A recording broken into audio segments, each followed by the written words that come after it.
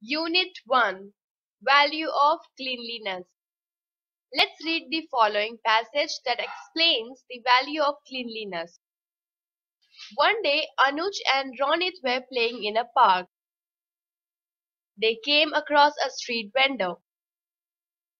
He had not covered any of the eatables he was selling. Anuj was feeling hungry. He thought of buying something from the vendor.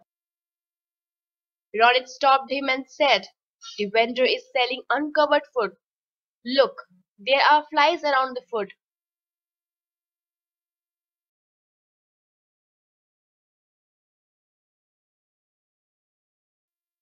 "Don't worry, I'm very hungry. Nothing will happen to me," Anuj said and bought some eatables.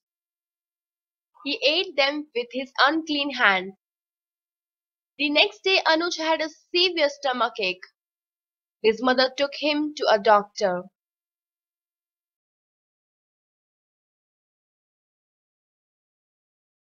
The doctor said, "If you want to keep away from bitter medicines and injections, you should follow what I tell you."